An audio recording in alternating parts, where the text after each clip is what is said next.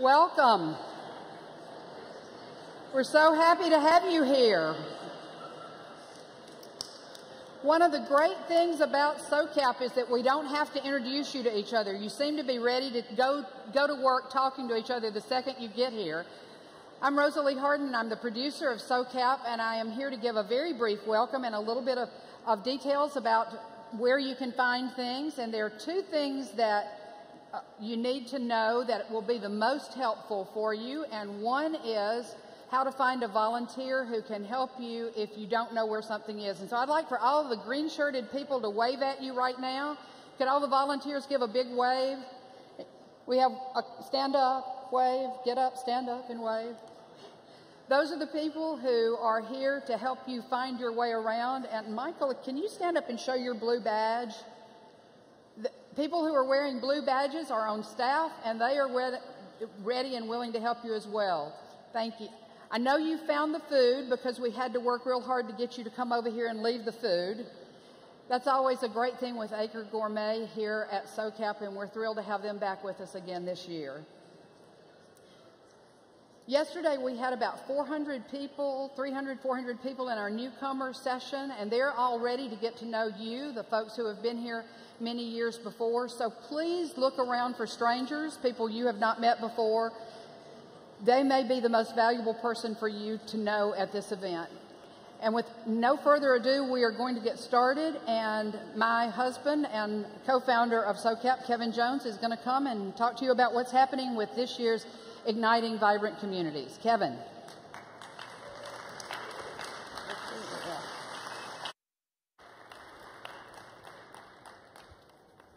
Thank you. Welcome to SOCAP. This is our largest conference, 2,500 people when we were 1,900 last year. And 40% of you have never been to SOCAP, and we've done no outbound communication to you. People have found us. There's something happening here. So those numbers are amazing for a conference in its eighth year, but that says something is happening, that more people are starting to get the idea that there is a market at the intersection of money and meaning, the space between giving and investing. Now, we're also validated this year by having people that speak that we've been asking to come for 7 years. People like Sir Ronald Cohen, the father of British venture capital and social investing in the UK. And until yesterday, we had Raj Shah, the head of USAID, but now he's flying to Liberia because of Ebola. So we have a lot of AID folks, but apparently Ebola takes precedence, so I can see that. But they have a huge announcement that really changes things. That makes things different. They're subsidizing the management fees of small funds. That sounds like a technical detail, but it means it makes early stage investing far easier. You can have a small fund and actually have it work. That could solve the problem of what's called the valley of death. That's the gap where promising accelerator startups hit a wall before they get a track record to justify traditional venture financing. That's indicative of something really far larger.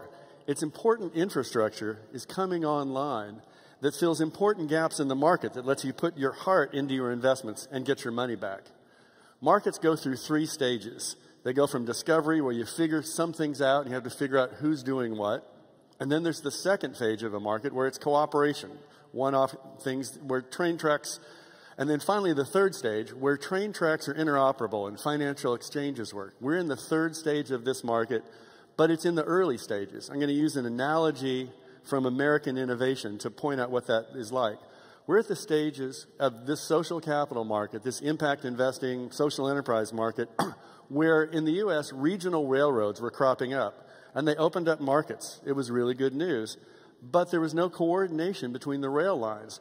So at each rail system, they would have to offload everything, sometimes put it on carts and take it to the next railroad system, until they got to the stage where they agreed on the gauges between the railroads. What we're having now is a lot of innovation and infrastructure cropping up, but there's no interoperability much.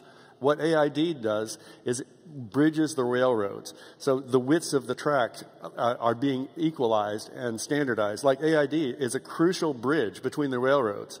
It eliminates a huge friction with that vital connection. So we're connecting the railroads, the pieces of infrastructure that are cropping up. That's a really good sign in a market. And it's in that light that we're also excited to continue exploring our partnership with Sandkelp. They're the group from India that puts on the largest social enterprise impact investor conferences in the global south, in India and sub-Saharan Africa. And we're beginning to come to agreement on the stages of our railroads, what we call it, what they call it, what works in India, what works in Kenya, what works in the U.S., and what we can learn from each other. A north-south global learning partnership, another piece of the infrastructure that's coming online as we move into the coordination phase, the third stage, the maturation stage of this market at the intersection of money and meaning. Another important railroad linking coming up is professional education. There's been enough research now that we know what a good impact investor does and what bad ones don't do. And we hope to partner with Cathy Clark of Case at Duke and ICAP Partners, Ben Thornley's new startup, to bring professional education to funds, to financial service companies, to the payment providers, to the investment banks who are putting new staffers into this new space, looking at financial inclusion, and trying to figure out what's different about this finance than other kinds of finance. They need to learn. Wall Street folks don't really get it. They need to learn, wherever they're from. So SOCAP was built and owes its growth to focusing intentionally on bringing in the valuable stranger, the unlikely ally. In that light, we have some new valuable strangers in the room here. We have sessions with indigenous investors and entrepreneurs where we're going to explore how to use risk capital in a non-extractive way that's consonant with indigenous values.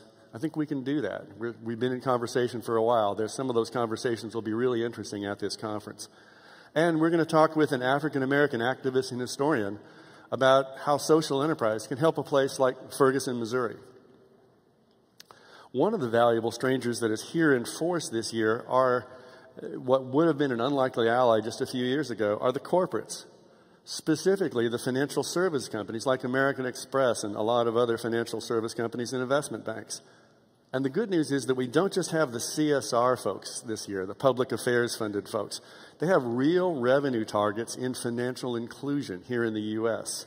That's making money, reducing the cost of being poor. That's not making money off the poor, but reducing the cost of being poor, the cost of payday lending and other kinds of things where the poor are victimized. Thanks to smartphones and big data, financial inclusion is one of those sweet spots where the market and justice overlap. Those don't come along all the time. We have some things around Obamacare and M-Health where the working poor are actually the most valuable customers in the American healthcare system. And we're going to be looking at those places where the market and justice overlap, and we'll be looking at places where there's still a cost of doing good, where the market doesn't always overlap, and you have to subsidize or have some reduced return. We're a blended value market. You can do well and do good. Sometimes there's a cost. Sometimes we work with government. Sometimes we work with nonprofits. And we're figuring out how to do all those things and partner much bigger and much more coherently than we've done in the past. It's building the bridges between the railroads and making the gauges standard, just like we did when we made the railroad system work. We have more than 100 sessions where you can learn and meet your peers and potential partners here at SOCAP.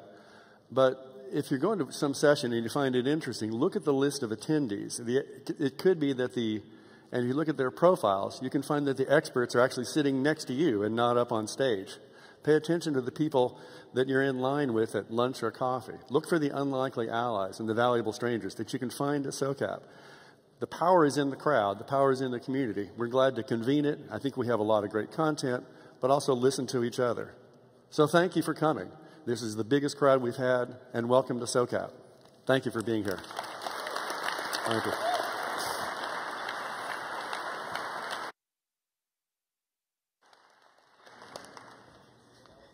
Thank you, Kevin. Kevin is staying here on the stage, and he is going to be joined by the board chair of Mission Hub, which is the parent company of SOCAP, and by Tim Freundlich, who's the board president of Mission Hub and SOCAP, for a special presentation about the founding of SOCAP. Kevin, if you'll come back. Right. Thank you. So I'm happy to honor Harry Halloran, who was our first sponsor. In fact, the sponsor that allowed SOCAP to become a reality. He put up the money that allowed SOCAP to become a reality when our sponsor proposal was just in a Word doc. It wasn't even baked enough to be in a PDF. And the title, Social Capital Markets, had a little parentheses after it that said working title. when we said there needs to be a big tent convening, not another siloed, fragmented convening where you try to get, quote, the right people in the room, which frustrated everybody, he got it. Nobody else was getting it. Harry got it. And it was this intuitive way that he got it when nobody else did that allowed us to hire our first two staffers 8.5 years ago to make this thing a reality. Now, if Harry had used the MBA-type market analysis thinking, he wouldn't have done it because the accepted wisdom was that you needed the right people in the room. But he used his intuitive gut instinct of the successful entrepreneur that he is, and he caused this thing to happen. It's the instinct to skate where the puck is going to be, and also to not listen to the people that say the puck is not going there. Harry has this intuitive way, early gut thinking entrepreneur that caused this to be a reality. And that's what's caused Halloran Philanthropies to be the intuitive early stage investor in funding things that other people might not look at, other people might not think make sense. But Harry and Halloran Philanthropies caused that to happen. So, Harry, thank you. This wouldn't have happened without you taking a chance on somebody who had a proposal that was not even baked enough to be in a PDF. So, thank you for coming up. Give Harry a big round of applause. Harry!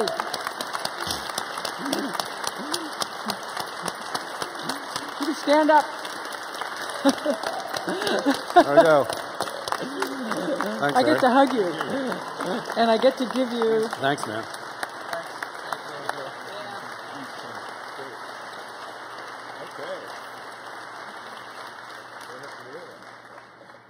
It's a SOCAP, right? Pretty clever. And I also actually have SOCAPs for Mark and Tony, if you would like to please take these with my appreciation. They're actually monogrammed, just so everybody sees. Harry, do you have anything you'd like to share briefly before we roll you off stage for the next event? The operable word is brief. But I want to tell you the real story. It was a little different than what Kevin said. Kevin interpreted my actions as if it was an intelligent, well thought out, entrepreneurial thing. Well, the real truth is, and I'd like Tony and Mark to come up here beside me while I tell the real story of how SOCAP got funded. So Mark Beam... Mark is one of the founders too, and Tony. And so what really happened was that Mark and Tony said, you know, Harry, there's this really cool thing happening. It's called SOCAP. And I said, well, that sounds interesting. What's it all about? Well, we're going to be getting hopefully 300 or 400 people here, and we're going to have interface. It's different than the Skull Forum in London, you know. It's really going to be exciting, and we're looking for sponsors. And they have platinum sponsors, and they have gold sponsors, and they're trying to get quite a few platinum sponsors, and we would like you to be the platinum sponsor. So I said, wow, how much is that going to cost? What was it? 100,000. 100,000. Yeah, I thought it was more than that. No. 100,000. All right. So for only 100,000, then I found out that we were the only platinum sponsor. I said, Tony, you didn't tell me. I thought the Rockefeller, I mean, you know, people with real money, I mean, a lot more money than we have, and they didn't become a platinum sponsor. I don't know whether they are now at all. Well, they are now. Good. Well, that's good. So anyway, it's just wow, right? That it started very humbly. The timing, in a way, couldn't have been, on the one hand, worse. At the start of the recession was just collapsing, and you know the work of the founders really made this all happen. So again, a little bit of applause again for Kevin and Rosa, and for yours. And Tim, thank you. Thank you all. Anyway, so the best thing is to say is, wow, this is, you know, a dream come true. It was articulated as something that might happen and grow, and it's grown from 500 or 600 people, I think, was the first one. They were trying for 300 or 400. They got 500 or 600. It was an indication it was going to grow now to 2,500. So thanks for the recognition, folks. Great. Very well. Thank you, Harry. Thanks. That's great. Yeah.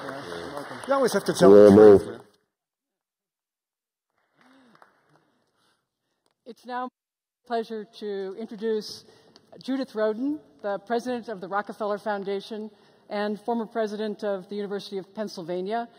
Judith is also, I asked Judith this morning if she could share something fun from her current life, things she's been working on, and she said, well, of course, there's my new book. So I want to mention that co-authored with Margot Brandenburg, Judith has just completed a new book called The Power of Impact Investing.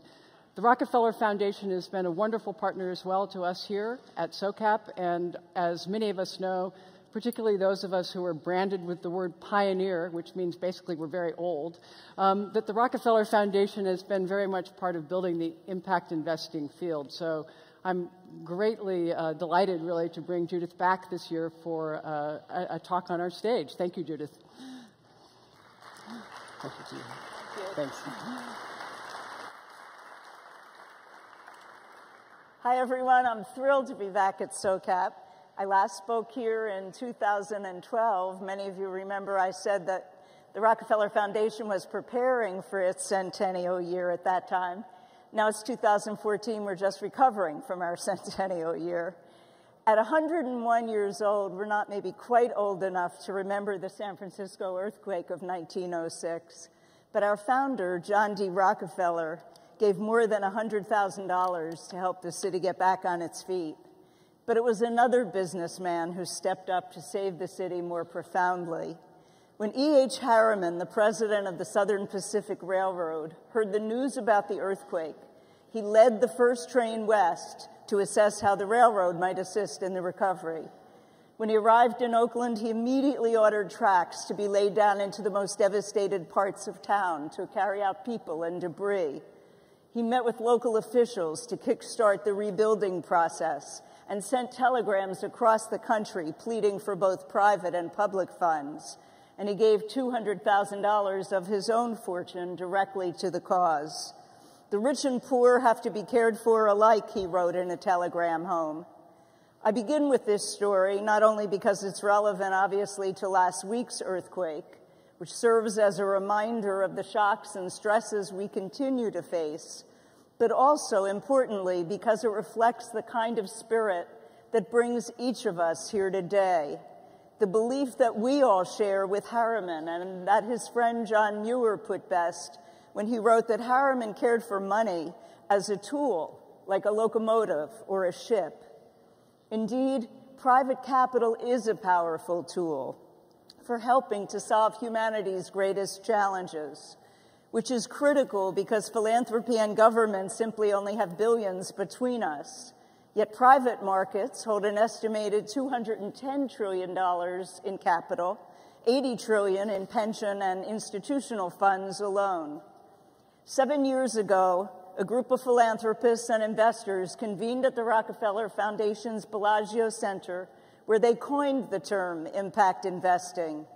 They began to build the field to unlock greater amounts of private capital to do public good.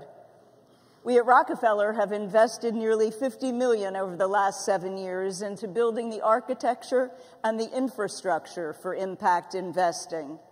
The launching and incubating of JIM, one of the global networks that's been so important. The development of reporting and performance standards like IRIS and GEARS.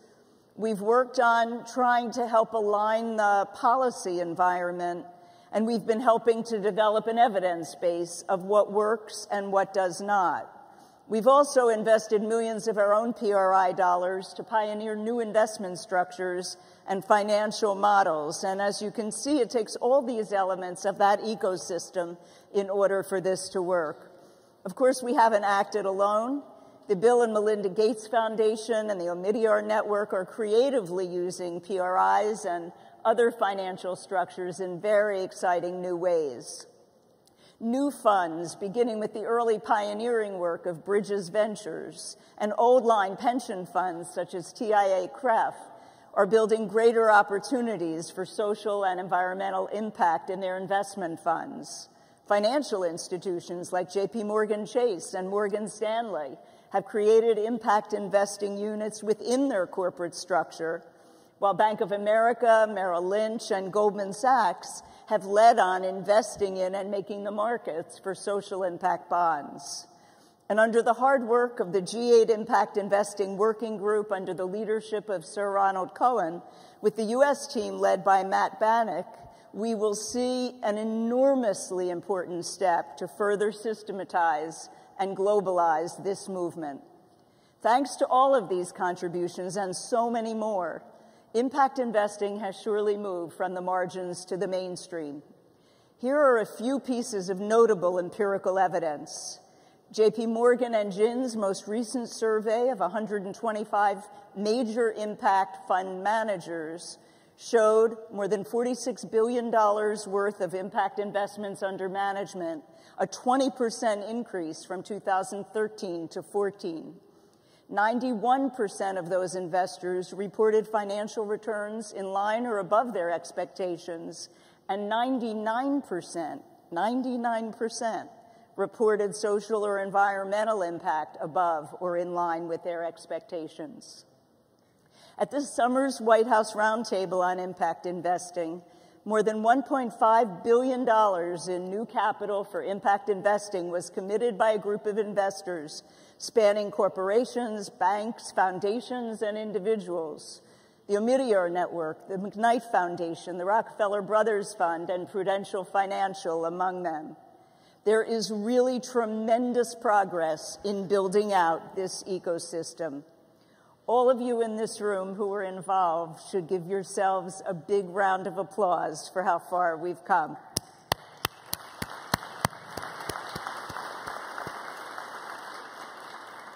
For me, this is that moment that field builders hope will come one day, the time when we can step back and see the field mature and come into its own.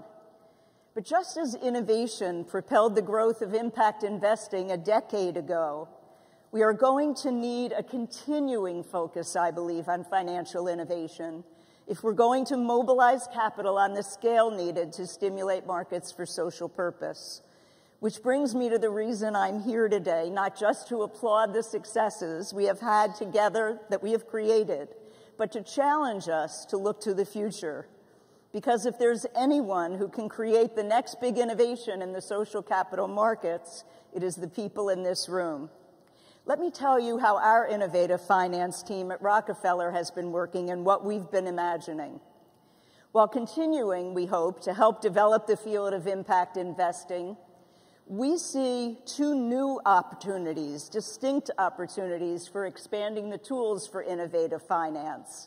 Innovations in the kinds of financial mechanisms that provide new investment opportunities, and innovations in new models that align actors in new ways that leverage each partner's unique strengths while meeting their respective risk-return expectations and needs. We believe that the goals of the next wave of the social financing innovation movement are threefold. First, to bring in new sources of capital, often from new actors who are not already mobilizing capital for social or environmental purpose. Second, to increase the amount of the capital that's marked for those purposes from existing sources, from current investors. And third, deploy existing capital in more effective and impactful ways. Take, for example, the social impact bonds. The original innovation of the SIB was its straightforward value proposition for each of the actors involved. It offered governments a way to fund proven preventive services without putting their tax dollars at risk. It offered nonprofits running a successful evidence-based intervention a way of accessing new streams of revenue to scale their services. And it provided funds and private investors with more investment opportunities. Since Rockefeller and others started funding Social Finance UK to develop this very seedling of an innovation, It has now been adopted in more than a dozen countries, and 19 states across the United States are in the process of either closing or exploring deals.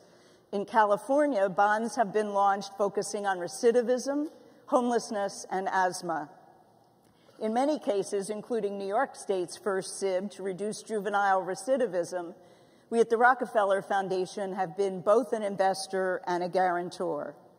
But what has made the SIB such a breakthrough innovation has been its real capacity, its ability to be repositioned, to be repurposed, to fit different applications.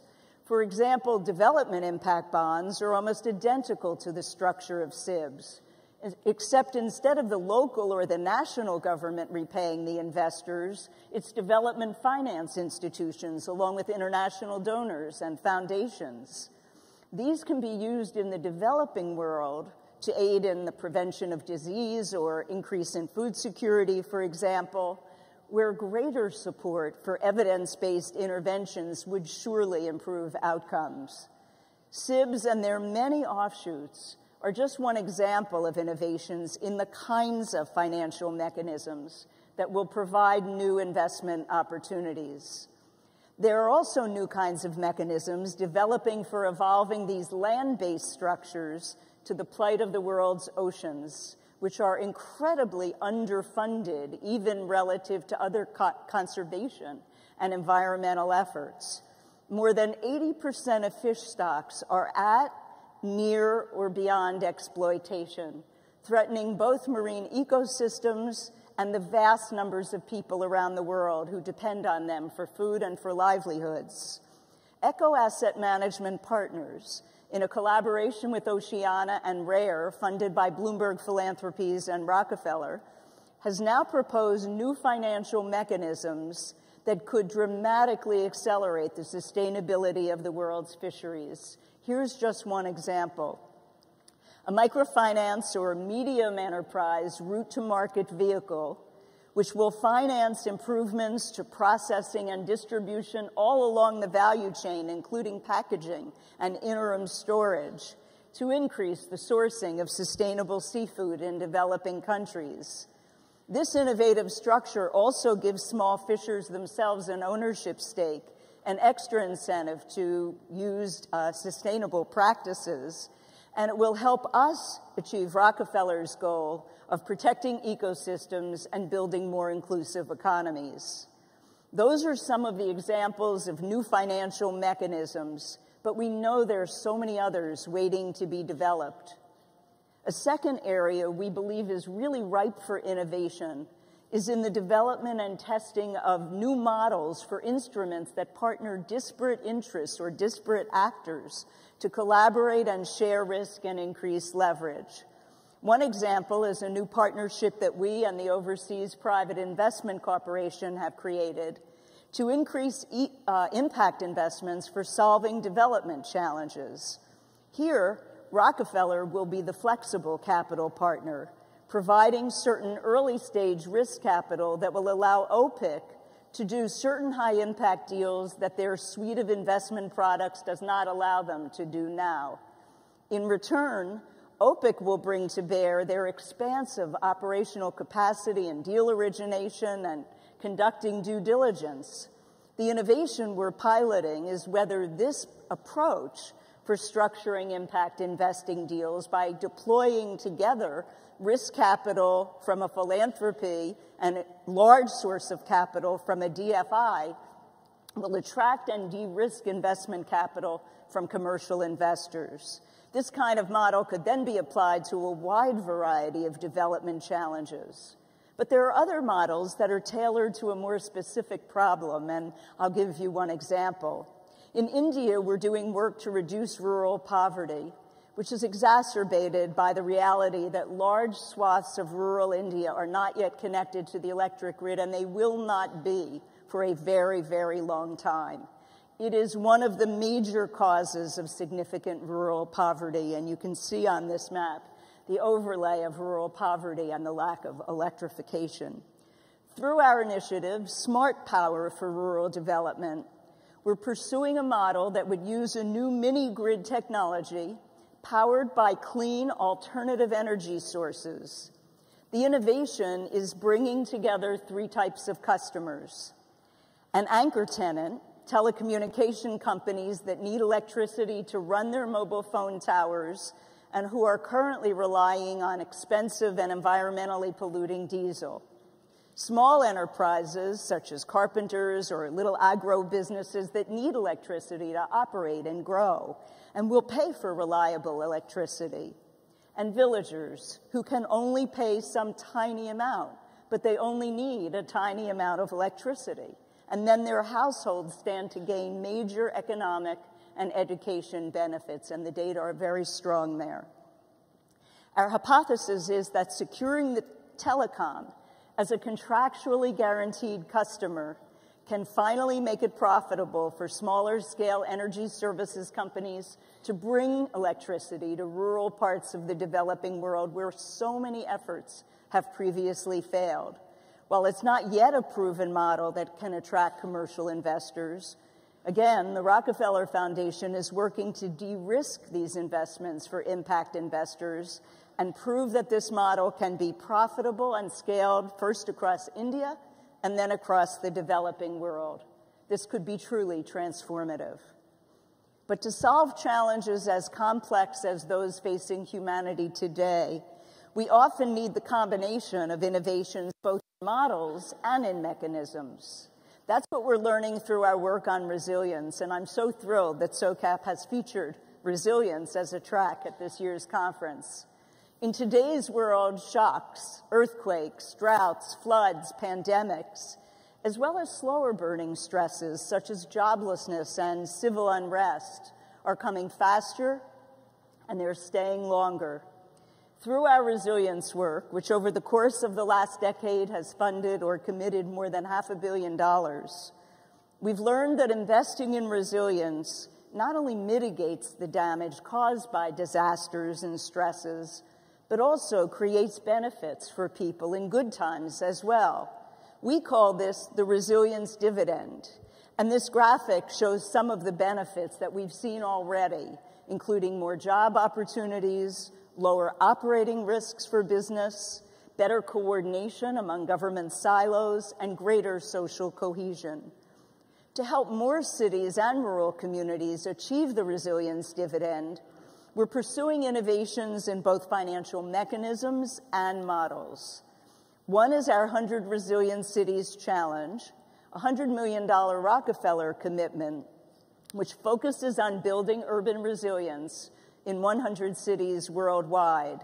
We've leveraged our $100 million and created a platform of resilience goods and services for the cities that are actually providing hundreds of millions of dollars more, from entities as diverse as Palantir, the World Bank Group, Ushahidi, Sandia National Laboratories, and Swiss Re, with several others to be announced in the next few weeks.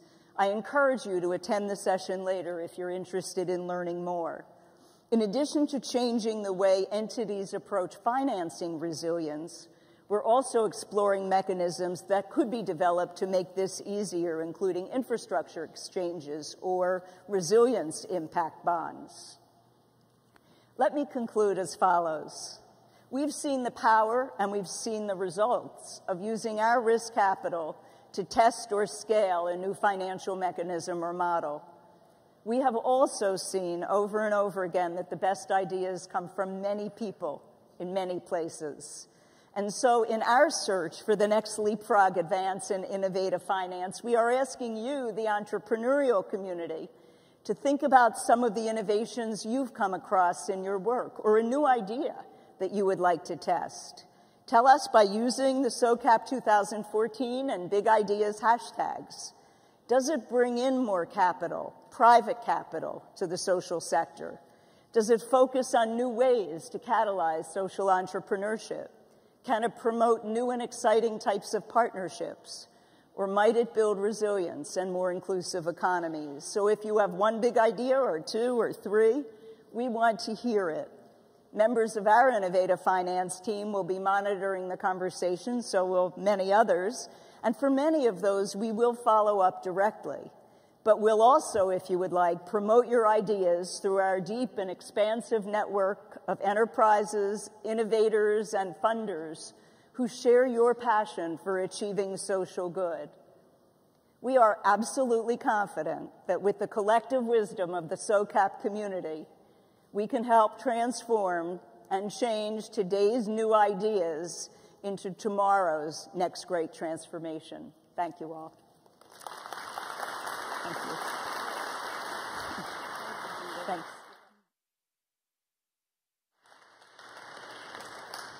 Thank you, Judith. It's always great to hear what Rockefeller is doing.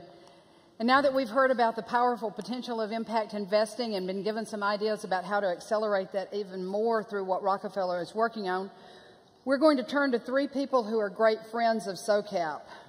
These three folks have gone under the hood to get the real scoop of what's going on in this field, and they're co-authors of a new book that just about everybody here is going to want a copy of. That book coming out in October is called The Impact Investor, a practitioner's guide on how to succeed in impact investing. Sound good? They are going to talk to us about what they think we need to truly ignite the social capital markets. Please join me in welcoming longtime SOCAP veterans and our partners, Cathy Clark, Ben Thornley, and Jed Emerson. Welcome.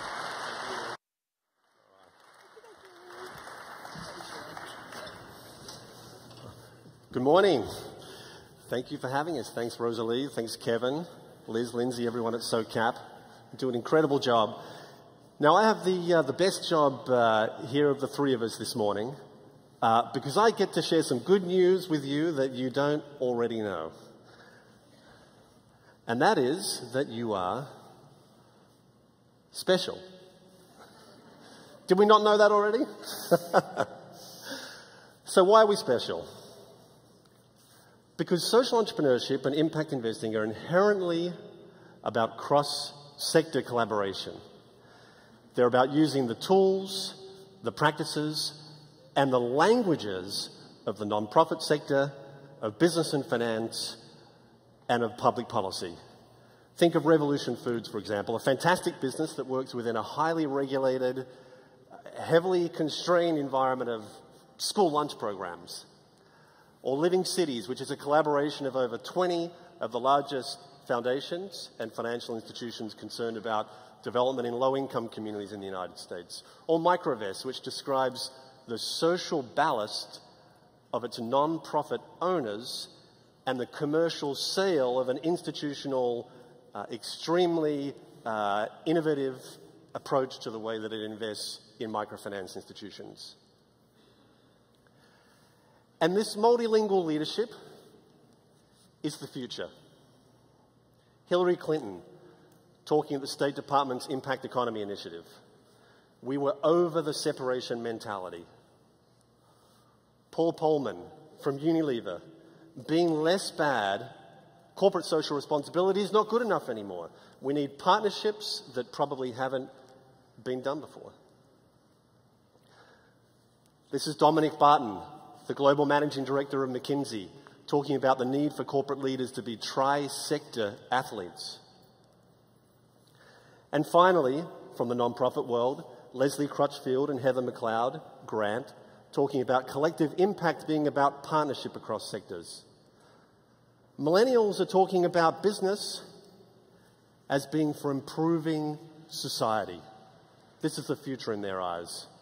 And Audrey Choi at Morgan Stanley talks about millennials not investing the same way again. Thank you so much. Thank you. That was very insightful. Before we go on with the shtick, I just want to say I always love coming to SOCAP because it's kind of like a gathering of the tribes and kind of like a large extended family reunion. And in working with Ben and Cathy over the past 2 years doing this research, we've also kind of like become our own little family. You know, as you just experienced, Ben is kind of like the mom telling you how special you are and attractive and intelligent. Cathy's kind of like the kind of slightly bossy but still very sweet older sister who kind of like makes things happen and makes sure you stay on track, and you'll experience that during her comments.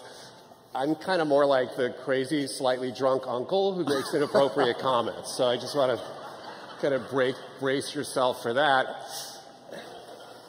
So 15 years ago, the blended value papers started talking about this idea of mutant managers, and that we needed 21st century leaders who could rise up out of their silo and see across the space and take us somewhere different, somewhere better, somewhere integrated, somewhere more whole, as opposed to bifurcated. And Ben just walked you through a number of very smart and intelligent folks who have also come to that same conclusion, that it's time for a different way to think about leadership and a way to think about how we're moving forward. And we termed the phrase multilingual leadership because in our research, what we found was that those funds that really were outperforming as impact investing funds, those funds that did best on both a financial basis and a social and environmental basis, were funds that were led by individuals and teams that could also kind of cross-cut. And what we've realized as we've kind of talked this through over time is that these people, if you'll excuse the phrase, kind of dumb-fucked their way to the top. Because they started at Goldman Sachs and they did 5 years, and then they went to the IFC and they did 5 years, and they went to Ghana and they ran a microfinance fund, and then they came back and they worked for a foundation, and then they wrote a book or a paper, an article. They basically found their way through this process over 5, 10, or 20 years of a career. And the problem is, as a community, we are all basically winging it. We are basically making it up as we go along, and that's cool, right? That's how you get innovation. That's just the reality that we're playing with. But it really is time that we move from winging it to a more structured approach to thinking about leadership development for impact investing.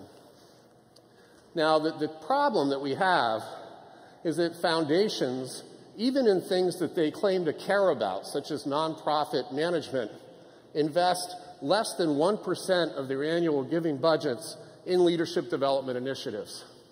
To say nothing of the fact that things that they talk about caring about, like impact investing, they virtually invest zero. And this is why we go to family offices and pension funds and others to really move money into impact investing vehicles.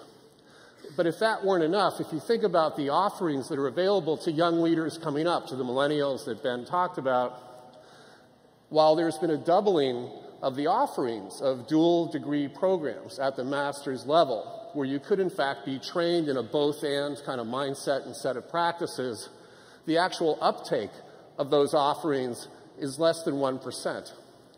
And so, as we think about it, we're talking about leaders that are coming into this space, and we're talking about those of you in this room who spend a lot of time grappling with the fundamentals of what is impact investing.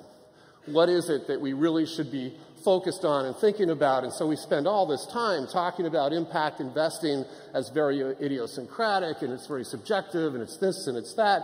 And so we're finding our way through the process, if you will, as opposed to leading ourselves into a process of mutual edification and guidance, of sharing, of collaboration, of really learning the new skill sets that we'll need for the future. And the future really is a function of leaders who understand that successful impact investing is a function of alignment of stakeholder and investor interests. It's a function of a focus on outcomes and performance and impact. It's a function of transparency and being clear on what it is that we're doing and disseminating that to others so we can all grow together into this new role of leadership of the whole. Thanks, Jed. So what can we do about this? How can we develop ourselves and our teams to be better multilingual leaders? Well, the first thing we can do is actually elevate the discussion of this concept and commit to it. What does it mean to assess your own skills? What does it mean to assess the skills of your teams?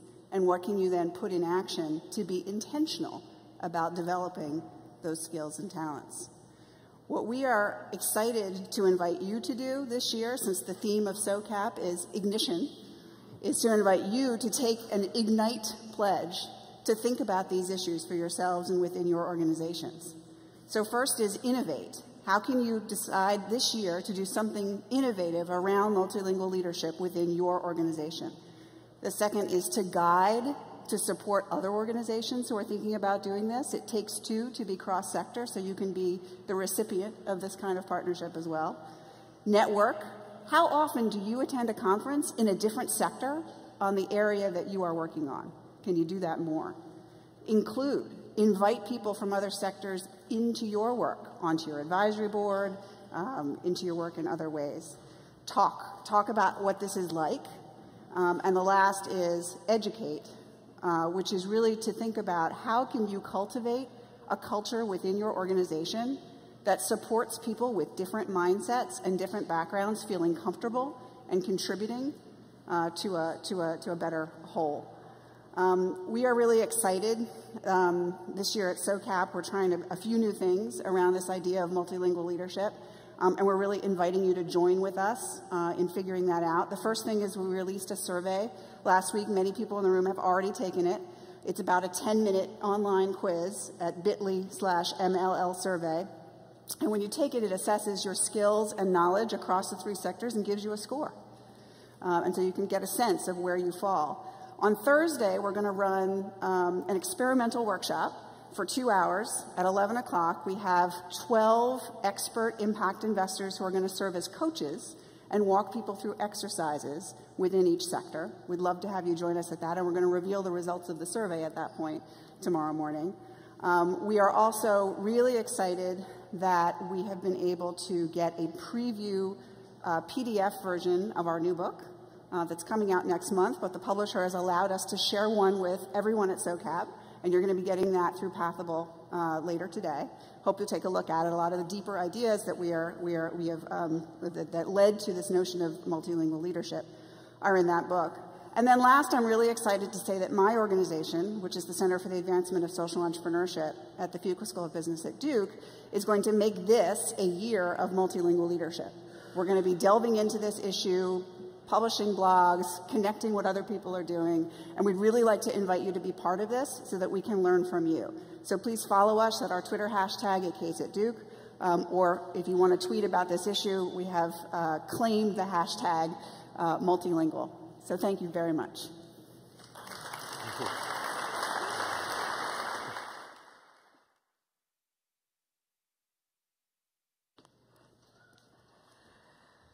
Next up is a wonderful friend of ours who I got to meet a few months ago at our home in Asheville and to hear about her work. Shirlee, Sharkey, the CEO of St. Elizabeth's Healthcare in Canada, has a great story. It's an amazing story of how Indigenous work in local communities has grown to a $300 million healthcare system under Shirlee's leadership. Please welcome to the SOCAP stage, Shirlee, Sharkey.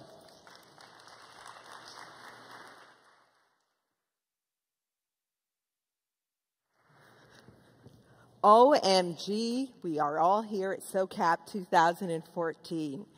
And in San Francisco, which is a wonderful, vibrant place that's about neighborhoods. And actually, I was reading that it's described as 49 square miles of endless possibilities.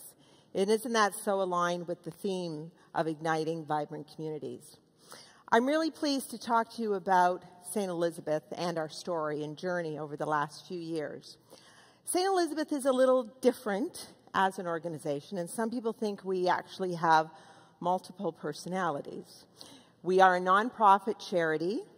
Some describe us as Canada's largest social enterprise. Some view us as an investor, others as an investee. We have an army of 7,000 workers, personal support workers, nurses, rehab staff, physicians who care for people primarily in their homes and in their communities.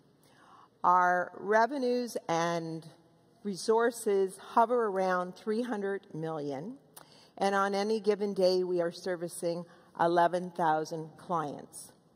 But to our core, St. Eliz is all about hope and happiness for society and for the world at large. That is St. Elizabeth today. But in 1992, it was a little different as an organization. We were, in fact, much smaller, about 300 staff, very geographically dispersed. We had some interesting and challenging governments. We had a friendly culture, but a little quirky. A lot of challenges dealing with multicultural populations, and our finances were really shaky. So we said, well, all right, how can we make a change and what can we do? What I hope for this morning in these brief few minutes, I can encourage you and help you, as you all know, and understand that social impact and purpose can be a perfect marriage with business, and it can continue to be a loving relationship. So, on to the journey of St. Elizabeth. In my early days as CEO, and I started way back in 1992, we had, as a health organization, very traditional success. A lot of government contracts, primarily in the home care space, and started to move into servicing some of the marginalized groups, the First Nations populations, the homeless populations. They were very small. We were growing and diversifying primarily in government-funded initiatives. But, you know, I kept thinking there should be more. With the success that we are having with our growth, we should be doing more for society. And then in 2012, I read a great article by Michael Porter and Mark Kramer, Creating Shared Value. And for me, it was one of those sort of eureka moments. It was as if Porter and Kramer had got inside my brain and started to organize the disjointed thoughts I had about social impact, purpose, and the success of a business. And their article really was all about the fact that capitalism was broken. And they saw a way companies could knit society and companies back together by using shared value that connected social issues and economic issues. And that would unleash a powerful force. And the engine would be turbocharged for social impact, and innovation would be the gasoline. So it occurred to us at St. Eliz, well, it doesn't need to be all or nothing. Why can't we, as a nonprofit, in fact, be a social ecosystem? Why can't we rise to this occasion? So we took on the challenge of a somewhat painful process to try to embed more fully in our organization social value and what that would really mean as we continue to further our business success. And it's been a work in progress as an organization, just as I am a work in progress, and we continue to learn along the way. But I wanted to share with you 3 key themes that I think have helped us in this journey for success in the social enterprise space. And they are: stick to your commitment, lots and lots of little mistakes, and scale and size. From a commitment point of view, St. Eliz certainly had a head start because our origins 106 years ago was to heal the sick. And it was to, in fact, actually birth babies in their home environment. So we were very clear about our social purpose. But it took commitment over the last few years with a very successful, primarily government-funded organization at every level, including the board level, to go, why are you looking for trouble? Your business model works, just keep growing and expanding. But I think that helped us commit even more to the conviction, no, we want to do more. And it's less about the strength of St. Elizabeth and more about how we're going to impact society. But it was a journey with a lot of commitment and a lot of confusion, which needed a lot of courage to move forward. And of course, there were a lot of mistakes and continue to be mistakes. And our mantra has always been act, implement. The mistake is there, fail quickly, move to the next. That is the only way we're moving forward. And I think you can really define what an organization is all about by how they celebrate the mistakes versus necessarily how they celebrate the successes. Our key mistakes, I think, fell into two categories, and one was timing. Some things were way too fast, what we were expecting to do, and as we know, you can't hurry love.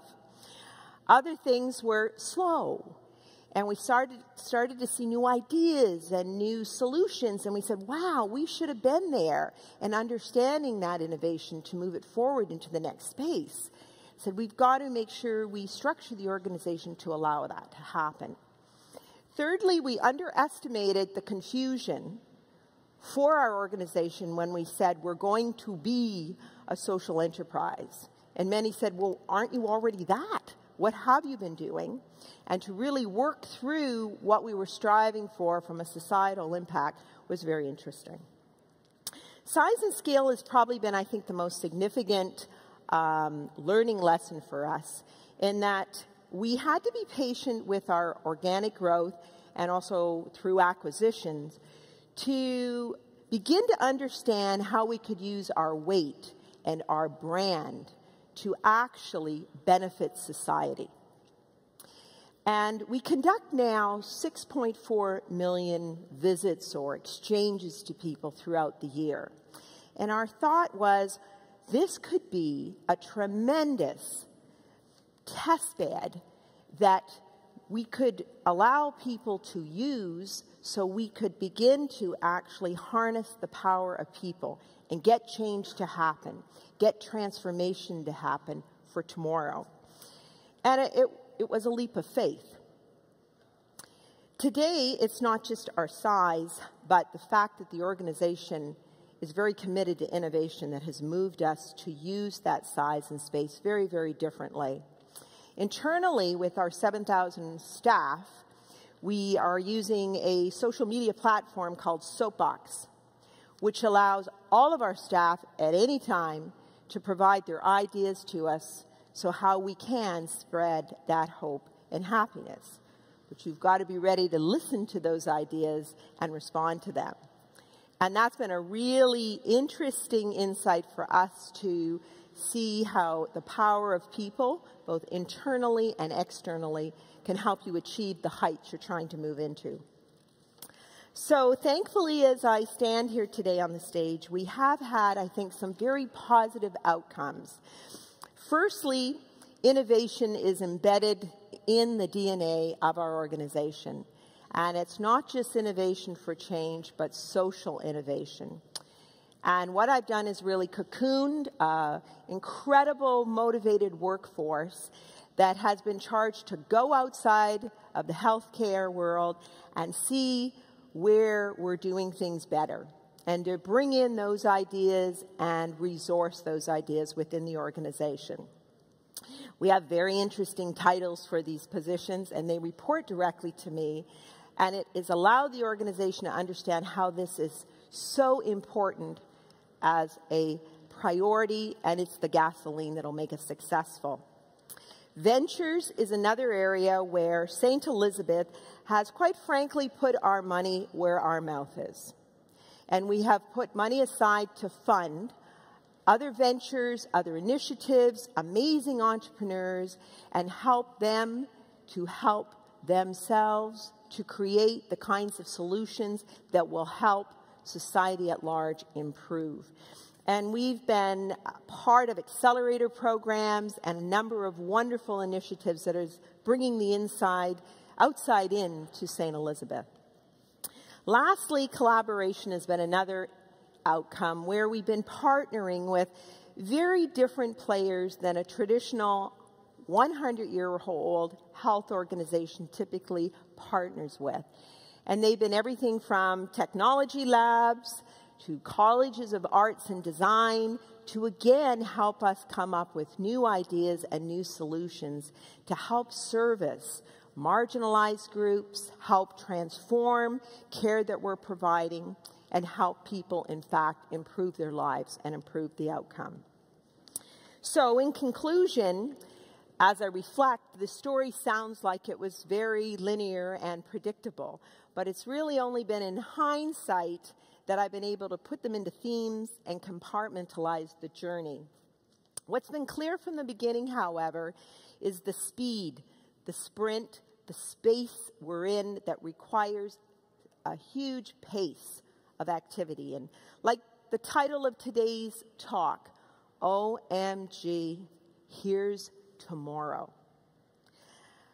What I think is most important is we all remember how relentless we must be to get the changes that are necessary. No matter where our beginnings are as organizations, as inventors, as investors, as inventees, it's all a part of an ecosystem to get the solutions. And I hope in these few brief remarks I've given you encouragement to, in fact, imagine the possibilities and move forward on your dreams. Because, like the wonderful quote from the very wise Dr. Seuss, unless someone like you cares a whole awful lot, nothing is going to get better. It's not. Let's make sure it does get better. Thank you very much.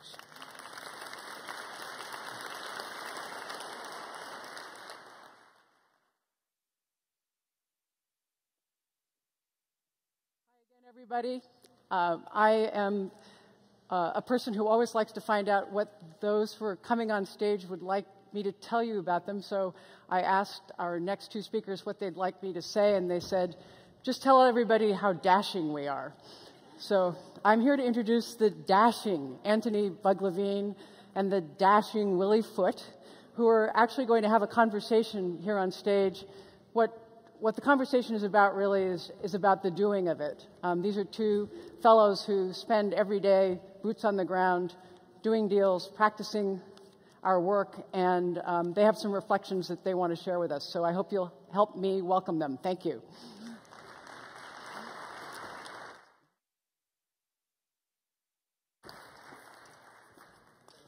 I can't speak for the dashing, but at least I have more hair than Willy. Yes. So we're just really excited to be here. I know many of you have been here for a few years. Some of you are new. But for us, it's really amazing to be here leading organizations that have been doing this work for, in the case of my organization, more than 30 years, and Willy, more than a decade, to talk just for a few minutes about what it really takes to make impact investing work. And specifically, we just wanted to talk about three things: what we do, what it takes for it to work, and then most importantly, what are we learning from the doing of it? Many of us for many years have been talking a lot, writing, listening, but it's a rare opportunity to learn from a doer like Willy, and I'll talk about what my team does as well. My sense is that at SOCAP, there's always three kinds of people in impact investing. There's haters who really believe that what we're doing either is crazy or destructive. There are hypers who say that everything about impact investing is amazing, is going to work really simply. And then there are doers. And I really think of Willy as an amazing example of a doer from whom we can learn. And I know you guys have been sitting for a while, so I just want everyone to stand up. And it's really quickly. If you characterize yourself as a doer, stay standing. If you're a hyper or a hater or hopefully something else, have a seat. We just want to get a sense of who we are. I know none of the haters are going to, coming here and being a hater is like going to Yankee Stadium as a Red Sox fan, which I've done. So you're not going to own it, but if you're a doer, stay standing, and if not, take a seat. Great, so we have a lot of self-described doers. So maybe we don't have a lot to teach you guys, but hopefully we'll be able to share some insights from what we're doing. So just wanted to start, and we're a little bit rushed, but really just starting to talk briefly about what we do. I said to Willy earlier that anyone who comes to SOCAP and doesn't know what Willy Foote does and what Root Capital is about, maybe you should do a little bit more research, but he's not as presumptuous as I am, so he insists on telling you a little bit about what he does at Root Capital. Then I'll talk a little bit about what I do at Nonprofit Finance Fund, and then we'll talk about what it takes to succeed, and most importantly, what it is we've learned from the doing since we were last here. Great. Good morning, everybody. Speaking of haters, my wife hates the jacket I'm wearing now because it's fake leather. But I've worn it virtually every single time I've been on stage or hung out with Antony. So that's why it's here. Thank you for indulging me. Super excited. But he left his guitar at home, so those of you who know about that will be appreciated. Excited to be back at SOCAP, and what a wonderful theme, igniting vibrant communities. Just quickly kind of laying out what we do at Root Capital. So we're an impact-first agricultural lender and enterprise accelerator, if you will. The mission is to grow prosperity in rural areas, right, in poor, environmentally vulnerable places, and we do that by investing in agricultural businesses that build sustainable livelihoods for small-scale farmers who often lack, the very basics: clean water, electricity, medicine. So specifically, we lend capital, we deliver financial training, and we strengthen market connections for small and growing agricultural businesses. So we're a social purpose ag lender, really the combination of a non-bank financial institution and an NGO that we founded 15 years ago to address the missing middle of rural finance, right? Businesses that might aggregate or serve hundreds or thousands of farmers, but they get stuck in that missing middle, too big for microfinance, too small, too risky, too remote for the banks. And really we start from the conviction that these agricultural businesses, whether they're a farmer association or a private entrepreneur that's working with smallholders through, say, outgrower schemes, or a seed company or an agro-processor, they're an economic engine that drives prosperity in rural areas. And the challenge is they get stuck in the missing middle, so they can't access capital or qualified employees or markets that they need to grow their operation or invest in infrastructure or merely pay the farmers on time, right? So they're missing out on good business opportunities, and too often they fail to flourish. So we've grown pretty quickly in recent years, and a lot of challenges there. But this year we're on track to lend $155 million to an active portfolio of nearly 300 businesses that reach roughly 500,000 farm households across 33 countries. And so including, for instance, $2.5 million that'll go to 4 businesses representing 18,000 coffee farmers in the Congo, in the eastern DRC. And so just maybe to wrap, regardless of how much we lend or where we lend, the larger vision is really to try to catalyze a smallholder agricultural finance industry that serves all 500 million small-scale farm households in the world. And we'll do that by demonstrating business opportunities in the countryside with many others and crowding in competition.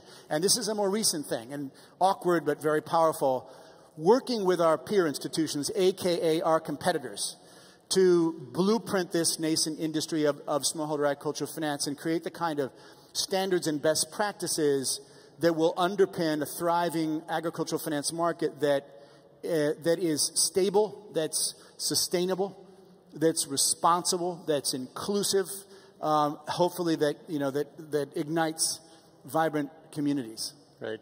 So what Willy's been doing for 15 years at Root Capital, which is really combining capital and expertise to unlock the potential of his clients, who are these cooperatives and other organizations that are enabling farmers to get the most value out of their work, is a real parallel for what we at the Nonprofit Finance Fund have been doing for 34 years here in the U.S., where our clients are nonprofit organizations. They are health clinics, homeless shelters, soup kitchens, charter schools, performing arts centers, all of whom similarly are being hampered by their inability to access the right combination of the right kind of investment capital and the expertise that they need to run their organization as an effective business. And so we began in 1980 in New York City, and you probably figured out that I'm young enough that when I say this, it's with a bit of a wink, but I always say, you remember in the late 1970s that the oil price had spiked. I don't, but I think some people in this room do. Not too many people, though, looking out. But the oil price had spiked in 1970, and a lot of the old homeless shelters and settlement houses in New York City were built in the 20s and 30s by the first wave of philanthropy that had come to New York. And those were old, hulking buildings that were incredibly energy inefficient. In 1980, they came to their funder, the New York Community Trust, who had funded them for years, and said, our heating oil bills have gone up. We need a bigger grant to cover our increased costs. Because that's what nonprofits did. They covered their costs by going to foundations, getting grant money, going to governments, and getting contracts. The Nonprofit Finance Fund was born out of a very simple but powerful idea that rather than going and getting another grant from the foundation, what those organizations really needed was a loan to do 2 things: put a new boiler in their basements that could be more energy efficient, and put new windows in the buildings that would trap their heat. And with that loan, they would be able to reduce the amount of heating oil they needed to the extent that they could repay the loan and end up with a better capitalized organization. That's a really simple idea. And now we call it green retrofit finance, and everyone's excited about it. Back then, it didn't have a name, but it was something we started doing.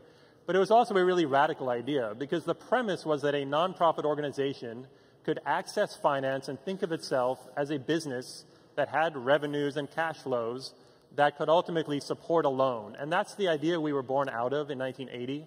And since then, we haven't grown as quickly as Willy has, but we've done about $320 million worth of lending. We've made 700 loans, never lost a dollar of our investors' money, and last year lent across the country to a wide range of organizations, pursuing that basic understanding that as a nonprofit organization that's mission-oriented, you don't need to be excluded from the capital markets and from the opportunities that investment capital has. And on the other hand, as investors, the people we borrow from, who we are paying back, have bought into the idea that they can make investments that support both the social purpose they care about as well as their financial return. So that's what we do. And Willy and I, over the years, have had many conversations about the surprising parallels between our work, despite it being, on the face, quite different in terms of the kinds of clients we fund and specifically where we work. And so we just wanted to talk briefly about what have we learned from all this doing, about what it takes, and what does it take to make this work, and why can it be powerful? So, yeah, for us, success factors maybe.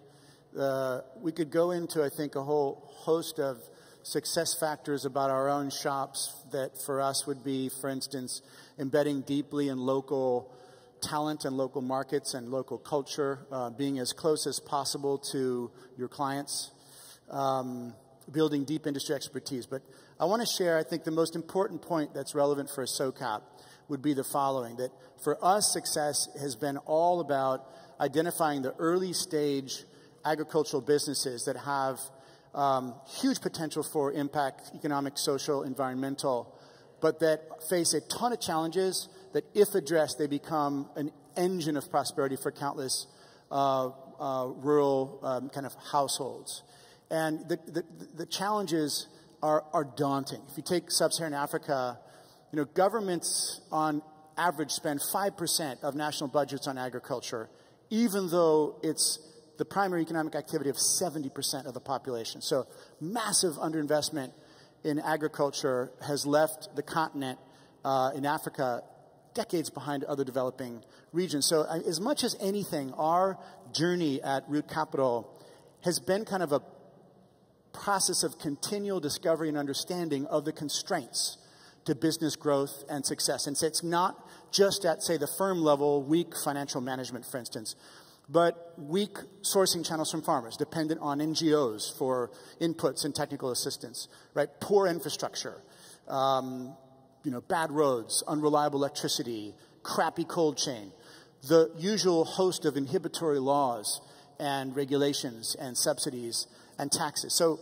in short, it's really tough to serve that lower segment, the lower end of the agricultural finance market. And I would say over the years, and this is probably the most relevant comment maybe I have to share today in terms of our, if not success factors, our experience, is that critical thing has been not over-promising and not overselling, that lots of good and lots of deep impact will happen without real risk and cost and even in some cases significant subsidy.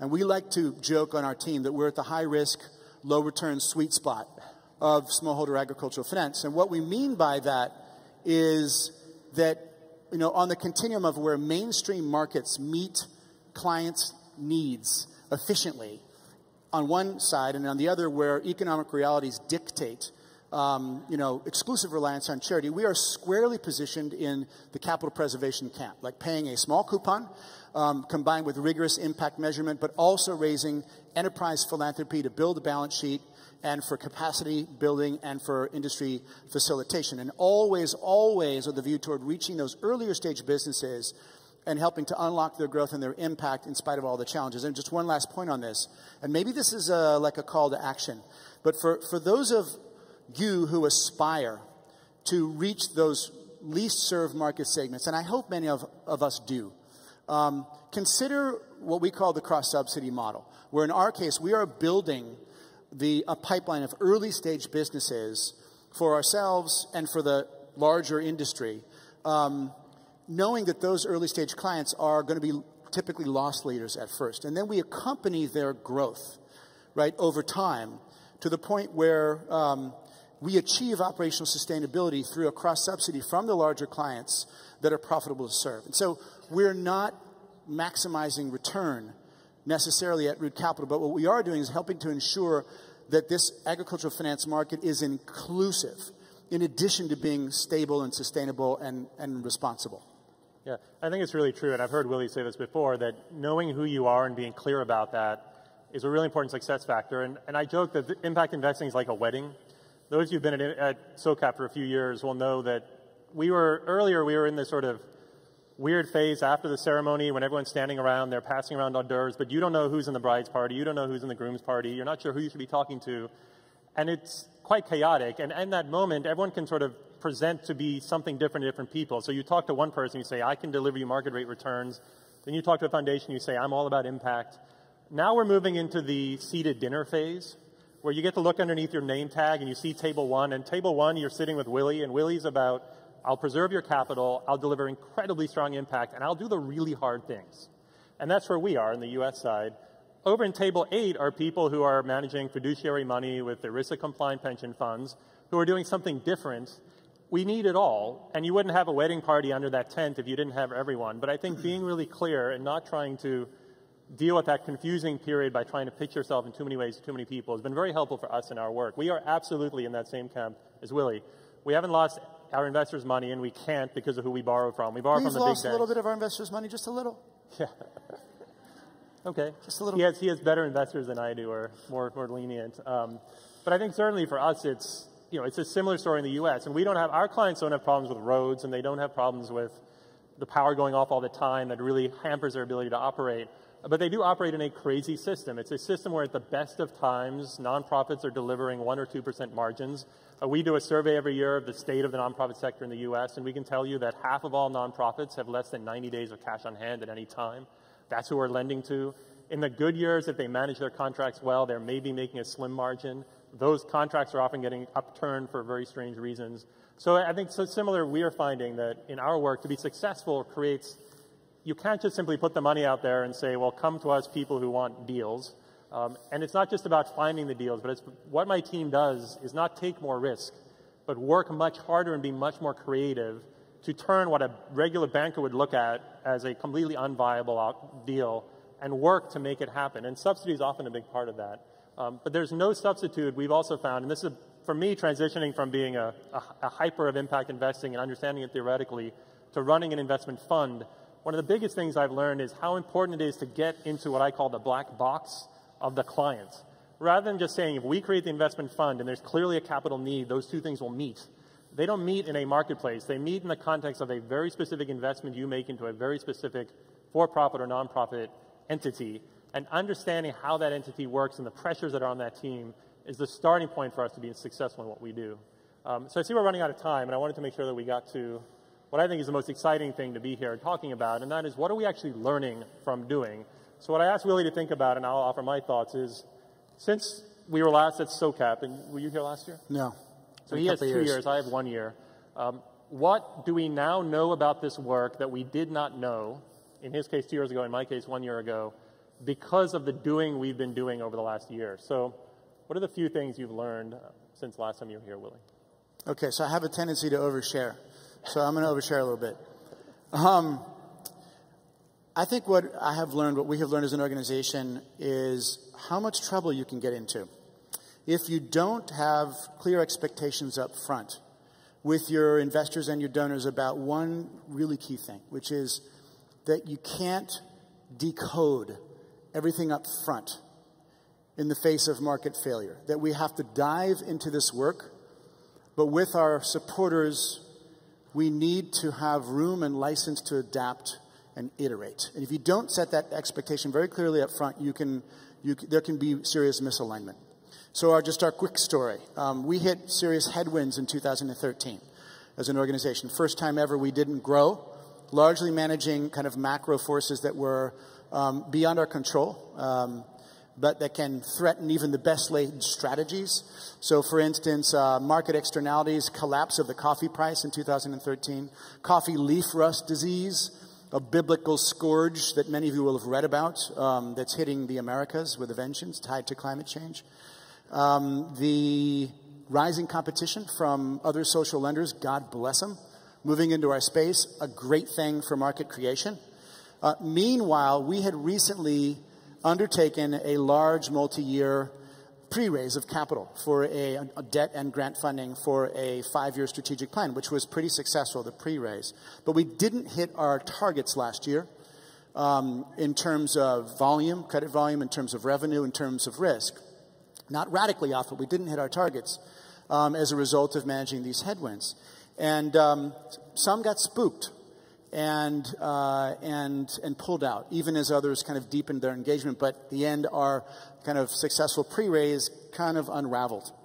So here's what we did quickly right. This is what we did, just because I don't want my communications person is glowering at me right now. What we did right last year was we very aggressively communicated and shared our learnings throughout the headwinds with our investors and our donors and our board and everyone else. We implemented lean cost controls, but being very careful not to undermine our productive capability in the field, where most of our team are local Africans and Latin Americans spread across 8 regional offices. We focused on voice of customer business initiatives to manage the situation, and I think actually got much better at serving our clients. And then this year, the market, certainly in coffee, the market rebounded. Albeit with a lot higher volatility in the commodity markets in general that we need to manage. And we were there ready and standing by to resume growth kind of together with our clients. So 2 key learnings and I'll wrap. First one, I mentioned it. Again, you cannot decode everything up front, and you really need to have, kind of like in Silicon Valley as a tech company, you need to have the license and the room to iterate and to adapt to changing circumstances. We should have done a better job of setting those expectations up front, and we certainly intend to do that going forward. Second key learning, and this is kind of picking up on some of the themes that Antony just mentioned, and I'll close here. We appreciate now that impact investing is much more specialized with a lot more segments within it than even just a few years ago. So you've got government agencies and corporates and foundations and religious pension funds and high net worth individuals and family offices and so on and so forth. And with that comes many different theories of change, right? Everybody has their own theory of change. And so you have to, and that's not a problem, but you have to be very careful about aligning your theory of change, even if it's artfully adaptive, but not bleeding into chameleon-like.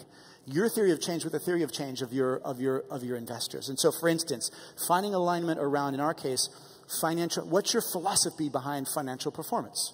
Right? In our case, operating self-sufficiency, or OSS, or break-even, is a very key driver of internal operational efficiency, right? And it's an important indicator for achieving a demonstration effect.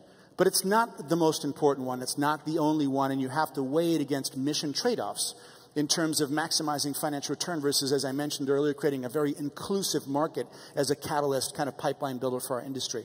Another one is, in our case, we are absolutely in the school of a multi-pronged strategy to achieve impact at scale. And so it's inextricably linked. Finance, advise, catalyze, lend capital, build local capacity through financial management training so folks can better compete in global or local markets, and then catalyze an industry, thought leadership, field building, impact measurement, and so on. All 3 together are the 3 legs of the stool. My father, by the way, said to me once, please don't call it a strategic stool. But nevertheless, those 3 together, do you have alignment? Or people like, I don't care about the advice stuff. I don't care about the catalyze stuff. They're inextricably linked. And lastly, within the factory gates, what's your direct service delivery? What about outside your factory gates? Like, what do you do through partnerships? How do you engage at the landscape level? How do you leverage the ecosystem? All these things in the face of what is a multidimensional, very complex thing called poverty. So what I can promise is this year, coming back next year, we will have learned a lot more, and we will unapologetically continue to adapt and to iterate into next year. That's great. And I would recommend, I think Willy and his team are a gold standard in communication, and it's all on his website, rootcapital.org. Really great quarterly reporting, and are able to convey both the metrics as well as the stories of what they do. I'll just talk about what we've learned in the last year. I think we've come here, and you're going to hear in a minute about a big policy initiative that some of us have been a part of. One of my biggest learnings is the role of government in impact investing. And last year when I was here, I said, don't ignore the role of government, because government creates the conditions under which we can operate. I've really come to appreciate even more, it's not just that government creates the conditions, but if you are going to do impact investing, especially in a developed market where you are trying to assess or address issues of real poverty and social inequality and justice, ultimately you are going to be investing in organizations that rely on government funding to pay you back. That's a huge insight that I've had. My team probably had it 20 years ago. But a real understanding, it's not just that we need government to create the conditions of which we as private investors can make a difference. Almost all the work we do, at some point down the chain, we are getting repaid because government is helping to fund a service. It's true in the US, it's even more true in Europe, and in the developed parts of Asia. So if you are operating in developed markets, let's give you 3 quick examples. We've helped finance a 200-bed homeless shelter on 25th Street in Manhattan, a $20 million project. We were able to lend $2 million into it. We are paid back because the city of New York and the state of New York are committed to funding those services. We are ultimately financing government through the financing of a nonprofit. Just south of here in Los Angeles, we've been financing an amazing charter school that sends a huge percentage of kids, not just to college, but gets them to graduate from college out of a high school they've set up. They needed money from us to rehab a building and start their new school. Ultimately, I'm going to get repaid when the state of California provides that charter school with the revenues they need to do the education and pay us back. We see this in sector after sector. There's a health clinic in rural Hawaii serving a population that previously had no access to primary health care in their community. We were able to make that loan, help that facility get started. Ultimately, it's government, Medicare, and Medicaid payments that are going to make that happen. So government and the role of government. You cannot be an impact investor and make a difference on real issues of deep poverty and social justice and inequality in a developed market if you do not get really smart about understanding and supporting the flows of government into your borrowers. The second thing we've learned, and again, I think the investors in this room with more experience than me would say this is a no-brainer, it's about the management team. When I'm trying to get, we got a $3.5 million loan approved through our committees, and the loan is going to enable an amazing nonprofit to take a state contract and massively expand this delivery of health care into a certain population in the state they operate. To make that happen, they have to go from a 700-person team to a 1,400-person team, and that's what they needed the loan for. They needed upfront money to put in the IT systems, the recruiting practices, and get that engine going. Ultimately, I only got that loan through my committees because we were able to convince the committee that we absolutely believed in the management team of this organization. If you are not backing management teams, then you're backing real estate collateral, and you can do some great things, but ultimately, to do amazing work as an investor, you have to understand the management teams.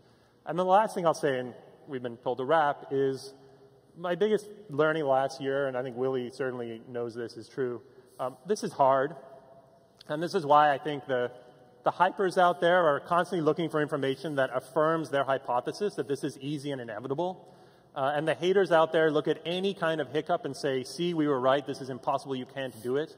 The main thing I've learned is that this is just really hard to do, and there's lots of ways. Elizabeth Littlefield was mentioned earlier at OPIC.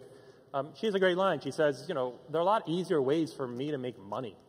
I do what I do. At the simplest level, what we do because we aren't the kinds of people who are trying to do the easy thing.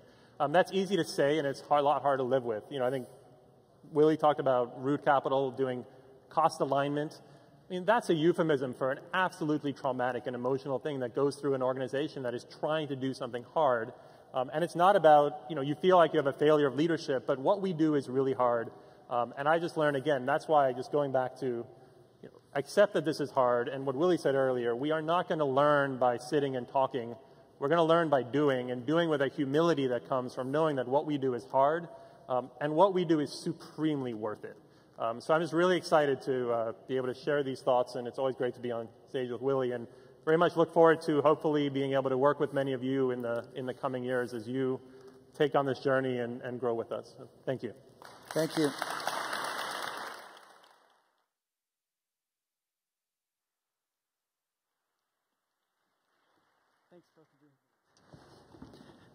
Hi, everyone. First of all, I want to make an important announcement, particularly for those of you who might be feeling a little panicked about where you're going next and what time it is. We are celebrating Latin American time today, and therefore are running a little bit behind schedule. At the end of this program, Rosalie will come out and give us all information about how we'll be running the rest of the day. But please don't worry if you want to sit in for the rest of these sessions and you think you also want to be at something that starts at 10:45, for example. I also now am introducing a woman that I've respected for all of my adult career. Her name is Judy Wicks. She is the founder of the White Dog Café in Philadelphia. She's a pioneer in the local food movement. And if you're interested in her book, she's just completed her memoirs, which are called Good Morning, Beautiful Business. And she's doing a book signing this afternoon at 1:15 over at our Impact Hub space. So please welcome Judy Wicks.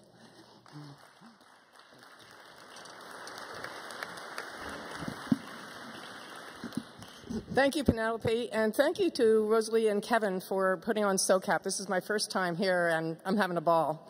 That's a great party. During my years that I lived above my business, the White Dog Café in Philadelphia, I had a sign in my bedroom closet that I would see each morning that said, "Good morning, beautiful business."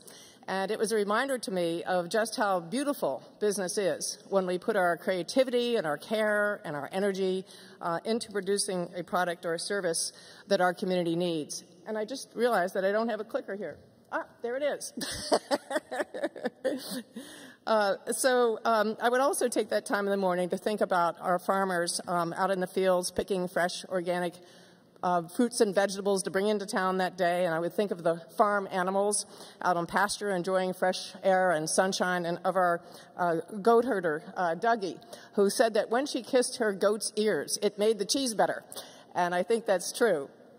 So for me, business is about relationships. Money is simply a tool. Business is about relationships with everyone that we buy from and sell to and work with, and about our relationship with Earth itself and all the species who live here with us. My business was the way that I expressed my love of life, and that's what made it a thing of beauty. Thank you. So this is a photo of Judy and Mark Dornstrike from Branch Creek Farm, a supplier of the White Dog Café. And Mark once told me that successful farming is the balance of masculine and feminine energy, of efficiency and nurturing. Too much efficiency and not enough nurturing, you might have a well-run farm, but a poor produce. On the other hand, too much nurturing may produce great tomatoes, but you'll have a failed business in the end. Our industrial food system is all about efficiency and no nurturing whatsoever. It's about how much can we wring out of the soil and the workers and the animals and give as little back as possible. How little space do we give that egg-laying hen? How little light and air? How little food and water to get the cheapest egg possible? No nurturing there. In windowless factory farms, mother pigs are kept in crates so small that they can't take a step forward or backward or turn around or lie down almost their entire lives. They never feel a ray of sunshine or have a breath of fresh air. They never get to socialize with other pigs, though they're very social creatures. They're artificially inseminated. The babies are taken away prematurely, artificially inseminated again as though they were pieces of equipment in a factory. But pigs are mammals, like our dogs, like us. They're intelligent beings with a capacity for friendship and the range of emotions that all of our mammals share, from joy to despair. When I first learned of these pig factories in 1999, I was horrified at the idea that I was serving this pig a product in my restaurant that came from this cruel system. So I finally went into the kitchen and said, take all the pork off the menu, the ham, the bacon, the pork chops, that we cannot be a part of this system, that we had to find a humane source. So we contacted our supplier of free-range chickens and eggs, and he led us to a farmer that raised pigs on pasture. And we were able to purchase two pigs a week. We bought the whole pig and learned how to use all the parts on our menu. Then I learned about the plight of the cow. Cows are herbivores. They're supposed to eat grass, but they're taken off pasture and fed grain subsidized with our tax dollars through the farm bill. So, whoops, that's not right. Oh, we skipped a slide here. Oh, well, sorry about that. We found a source for grass-fed beef and grass-fed dairy cows. And finally, I looked at my menu and thought to myself, well, you've finally done it. We have a humane menu. All of our dairy and poultry come from small family farms where there's plenty of nurturing. This is going to be our market niche. This is our competitive advantage. This is all about us. But then my transformational moment came, and I said to myself, Judy, if you really do care about those pigs, if you really care about the small farmers being driven out by these big corporate farms, if you care about the environment that's being polluted by the concentration of 10,000 pigs in one barn that's polluting our air and our rivers, if you care about the consumers that are eating this meat full of antibiotics and hormones, then you will, instead of keeping this as your competitive advantage, you will share this information with your competitors. Up until that point, I had thought that the best I could do as a responsible business person was to have good business practices within my company, to recycle and compost and pay a living wage and use renewable energy and so on. But I realized that there's no such thing as one sustainable business, that we can only be part of a sustainable system, and that we need to cooperate with each other, including our competitors, to build a whole economy that shares our values for fairness, compassion, and alignment with natural systems. So I asked the farmer who was bringing us 2 pigs a week, would you like to expand your business? And he said yes. And I said, what's holding you back? And he said he needed $30,000 to buy a refrigerated truck so that he could deliver to more restaurants in town. So I loaned him the money, and he bought the truck to increase the supply of pastured pork to our city. Then I started a nonprofit with projects to increase the demand for local and to build our local and regional food systems and economy using 20% of the profits from my own business. Our first project was a wholesale directory that listed the farm products available to our area, including all the farmers that the White Dog purchased from with their contact information, and handed it out to the other restaurants and stores in town. Through this work, we gradually expanded the network of farmers supplying my own restaurant to a much larger network of farmers and small businesses supplying our region. It didn't take long before I realized that our local economy was a network within a still larger network, the global economy. And it occurred to me that a sustainable global economy, one that's socially, environmentally, and financially sustainable, must be comprised of a network of sustainable local economies. Rather than a global network monopolized by long-distance shipping routes supplying basic needs from faraway places, I envisioned an intricate network, a global network of small, fair trade relationships, connecting local economies that are self-reliant in basic needs, which exchange excess production and unique local products for what is not available locally. This vision led me in 2001 to co-found BALLE, the Business Alliance for Local Living Economies, a network of over 50,000 local entrepreneurs, community leaders, and local economy funders in self-organizing communities throughout North America. BALLE is connecting leaders, spreading solutions, and driving capital to build a network of local economies that serve the needs of all people while restoring our environments, our local ecosystems, and creating more joyful community life. For more on BALLE, Executive Director Michelle Long will be speaking at noon today. So all this began with compassion for pigs. My decision to share my supply sources and lose my competitive edge did not come easily. I was afraid. I was afraid my sales would go down, my profits would go down. But I did not make that decision because I decided in my head that it was the right thing to do. I made the decision because I love the pigs, because I felt it in my heart. My love for the pigs, for my community, for healthy food and family farms, for the beauty of nature were greater than my fear. So what lessons did I learn from this experience? The decentralization of our food and energy systems and other production of basic needs creates more owners, and broad-based ownership increases equality and strengthens our democracy, now at great risk from the concentration of wealth and power. When we increase local production, build local supply chains, distribution systems, and support our Main Street retailers, we shift economic power to our communities, provide more meaningful jobs, and increase community wealth.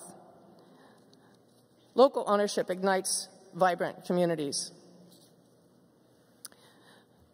When we invest locally, we not only receive a financial return, but also a living return, the benefit of living in a more self-reliant, happy, and healthy community. Investing locally ignites vibrant communities. When farms and other businesses grow larger and larger, they go beyond human scale and beyond humane scale and diminish community life, both in rural and urban communities. Chain stores and national brands are like invasive species, smothering indigenous local businesses. But we can reimagine growth and grow in the way that nature grows, deeper in place. Local business networks, including impact hubs, can function like healthy ecosystems, sharing, cooperating, using each other's waste, growing deeper in place to become diverse, more complex, and more adaptive to the needs of our community. Growing deeper in our places ignites vibrant communities. It is not about belongings, but our sense of belonging that brings us happiness and security. When we know who grows our food, who bakes our bread, who makes our clothes, who builds our furniture, who brews our beer, who distills our gin, we build and increase a community and increase our happiness. When we overcome separation and reconnect producers and consumers, borrowers and lenders, work life and community life, and make decisions to maximize relationships rather than maximize profits, we build vibrant communities. Building a new economy begins in the heart of the entrepreneur and the heart of the investor and consumer as well.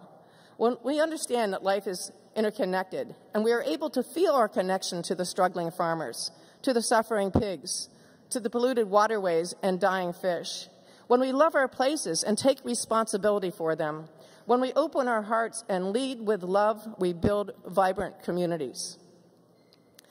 The ultimate vibrant community is our Earth community, the web of life that includes and supports all life. There is urgency in the work ahead to stop climate change and environmental decline before this vibrant community of life on Earth is damaged beyond repair. We in the localist movement have seen what works in our communities, and we are scaling up. We are pursuing small scale on a large scale, and we hope you will join us. But strategy and tactics are of secondary importance. If we succeed in leaving a positive future for our children and for the children of all species, it will be because mankind has evolved to take our place in the vibrant community of love, not as exploiters, but as lovers. Thank you.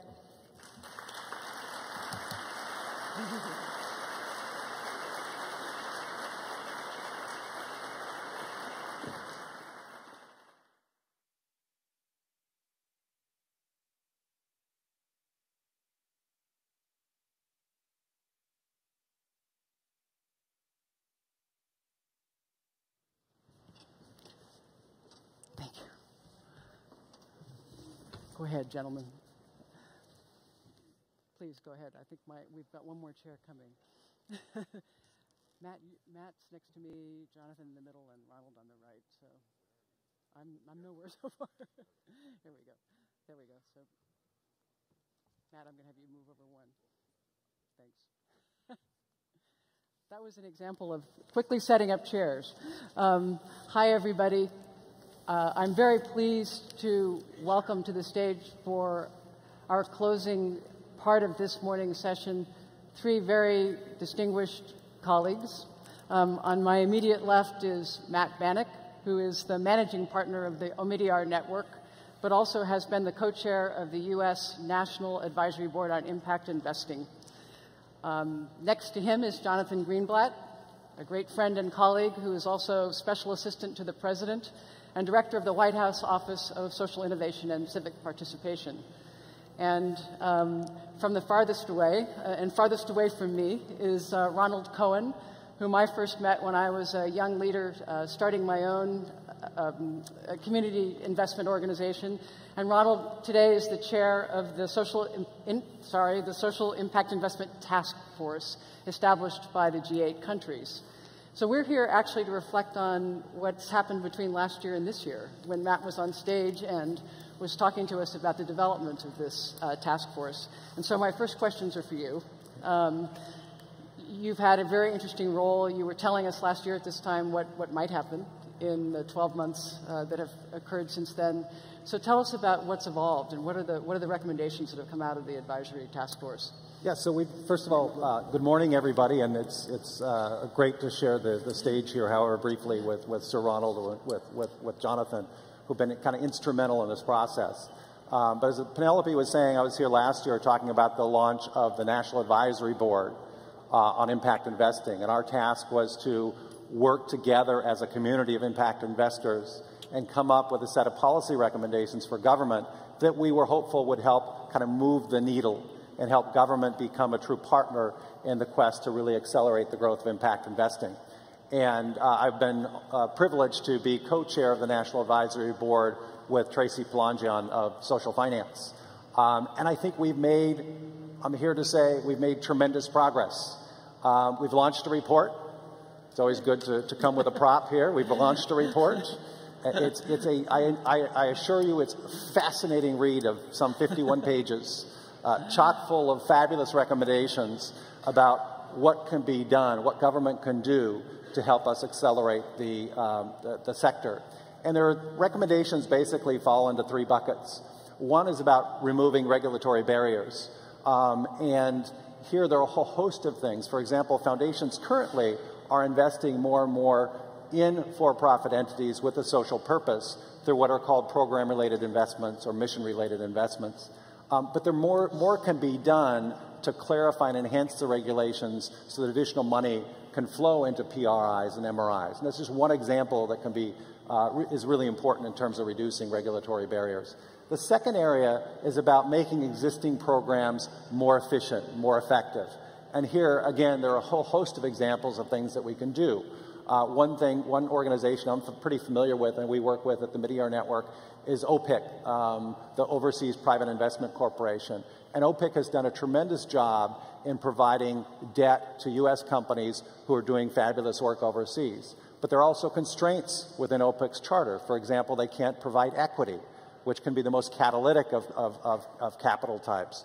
So in our recommendations in the report, we call upon greater flexibility on providing greater flexibility for OPIC and finding other ways to make government programs more effective. And finally, there's a set of recommendations in the report about ways in which government can continue to catalyze the impact investing market.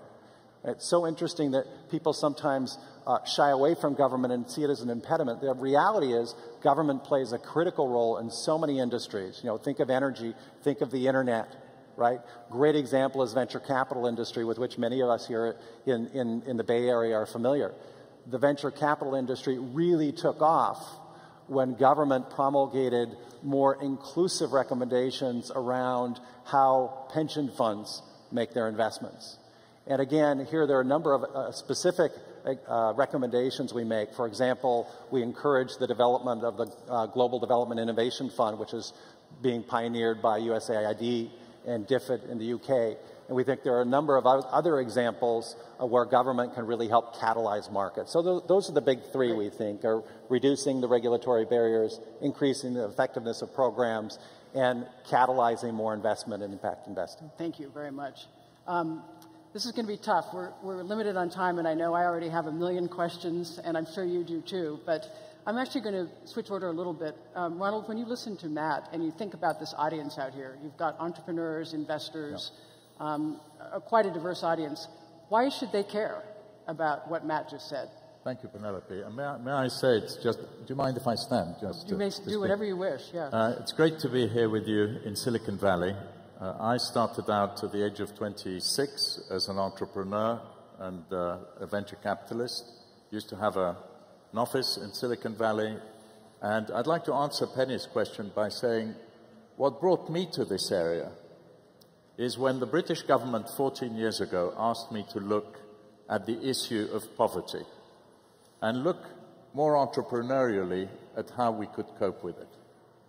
And what I realized is that a social entrepreneur, somebody who wants to devote their career and their effort and their resources to helping others, can't access capital in the way that a business entrepreneur can. And that's what impact investment is about. Enabling social entrepreneurs, whether they're working through not-for-profits or for-profits, to raise the capital they need in order to improve the lives of others, or the environment, which improves the lives of all of us. And I guess that's the reason why all of you are here. And when you listen to what Matt was saying, what Matt is saying is there have been some evolutions in thinking which bring us to a tipping point today. And government has to push us over the tipping point.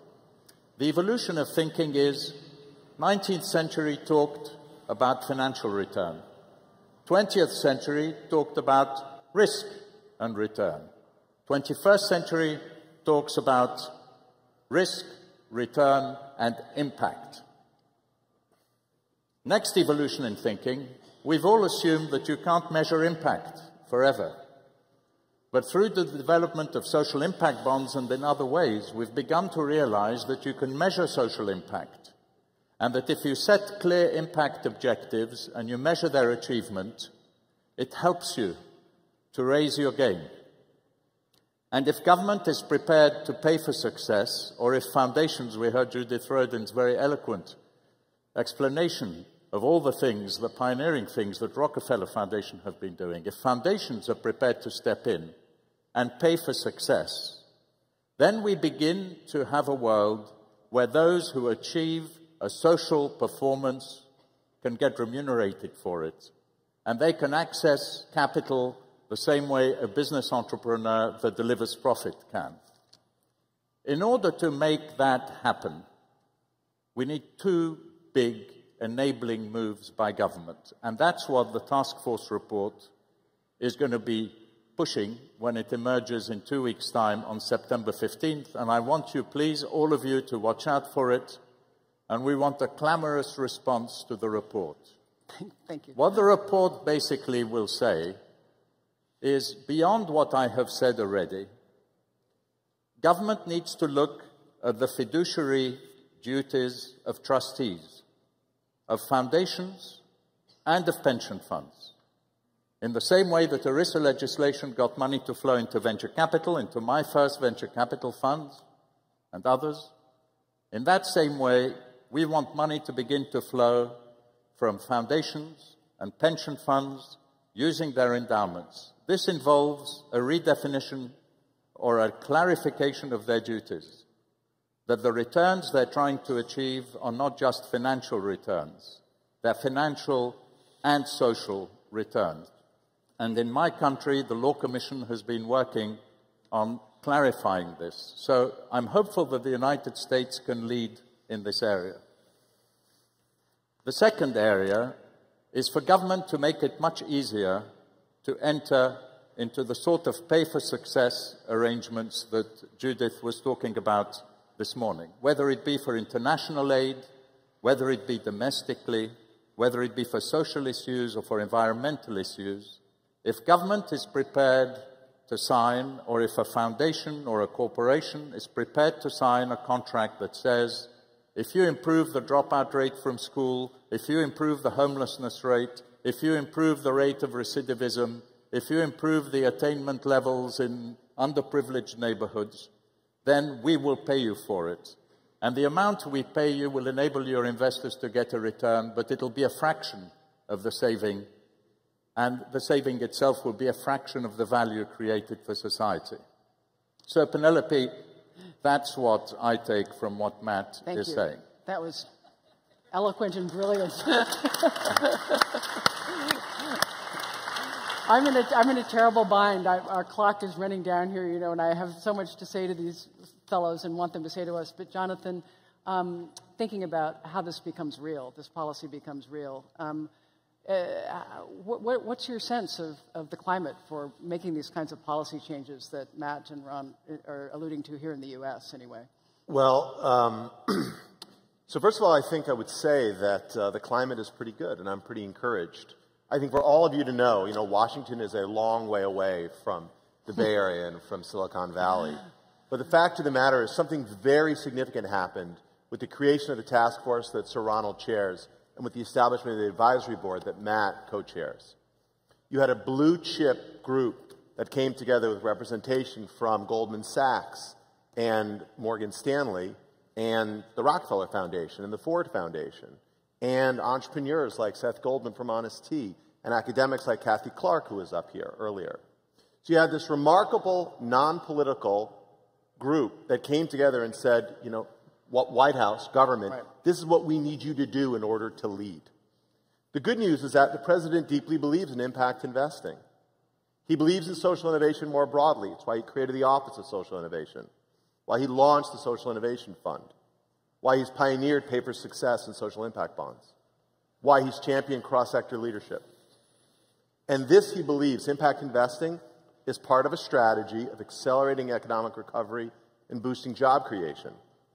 So this book, this report, has some great recommendations in it, and we are already starting to see some progress. So this summer on the Hill, there was bipartisan legislation proposed in the House and the Senate to create a $300 million fund at Treasury, a pay-for-success fund, that will basically create the credit enhancements, the outcome payments, and will essentially be, for the social impact bond field, what the CDFI fund was at Treasury for community development finance, or what the SBIC program has been for venture capital. So it can be tremendously powerful to unlock the kind of leverage that you see in those programs. Think 10x, think 20x on that $300 million proposal. The fact that, again, Republicans and Democrats are behind it is really good news. The second thing I would say why I'm encouraged is this summer, as Judith mentioned, we hosted a roundtable at the White House on impact investing. And we had investors, many of whom came out here from San Francisco, from venture capital firms, from asset management firms, some foundations, who stepped forward and said, we're going to make commitments because we see impact investing not as a trade-off between, you know, impact and returns, but as a way to drive alpha, as a way to deploy capital, as a way to create value. They made over $1.5 billion worth of new commitments this summer. And it wasn't the fact that they were Dems or Republicans. It was, this is where the market is headed. So I think there are very encouraging political currents which we can look at. Great. There are very, very interesting developments on the investment side which we can look at, which give us great confidence that there's a lot of opportunity moving forward. It's just so heartening for me to be on this stage, you know, and listen to the idea of these kinds of systems solutions emerging. You know, it's really so exciting. The other thing I would add, Penelope, is SOCAP has been at this now for, what, 8 years? Yeah. This intersection of money and meaning, and so many of us, certainly on the stage and in the audience, are committed to using all tools we have to have a positive impact in the world. And this report and this effort with the task force, this is all about marshaling that same ethos, that same energy that SOCAP has helped bring along for so many years into the public sector as well, and getting government as a partner so that we can take this to the next stage. So it's completely resonant with your work here. And again, I've just been delighted to serve with these two gentlemen and trying to push this forward a little bit. Well, we're going to do something amazing as a group. These fellows and I are going to actually end on time. But one thing that I want to make sure that I have a chance to ask one of you, so I'm going to make it Jonathan, is in 30 seconds, if you were a reporter for the rest of the morning and you were going to go out with your mic and interview this audience, what would be the one question you'd want to ask them? What would be the question that I would want to ask? You're a reporter. You got a mic. You got the rest of the morning, and you've got this audience. Right. That's a hard question. I think...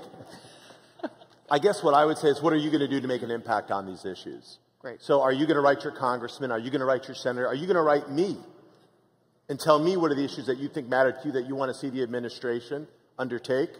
And so not only will I ask that question on behalf of everyone in the room, I'll give you an answer.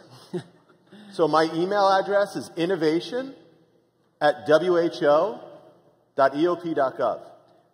Write it so down. There's the question. You should email me with what you think the White House and the President should be doing to move this ball forward, or you should tell me what you are going to do to advance the recommendation. And I want you to do this. I really, really want us to do this because that's the power of SOCAP. And so you've had an invitation from Jonathan to do that, and for all of these people and the amazing work that these committees have been doing, it's our job to advocate, and so I hope you'll do that with me. So let's celebrate the end of our morning session with a round of applause for these wonderful men. Thank you.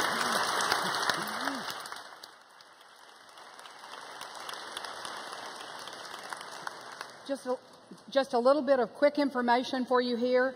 You'll see in your program that Edmo was going to tell a story right now, which we're really excited about his presence with us. But because we got a little bit of a late start today, stop talking to each other and get in here quicker, okay? But anyway, he will be joining us at 6:10 at the closing plenary session that you don't want to miss. Our youngest entrepreneur, Vivian, who from Make a Stand Lemonade, will be with us, and Van Jones talking about Yes We Code will be at 6:10 back in this room. We're going to start the next session, the parallel sessions. 100 Resilient Cities will be in this room, and you can use page 32 and 33 in your program book about what's going on all over the campus. There are 10 concurrent sessions, or 12. They will start in 10 minutes, and then the next set of concurrent sessions will start at 12, just like advertised in the schedule book. So we've got some catching up to do. We'll see you at lunch. Thank you.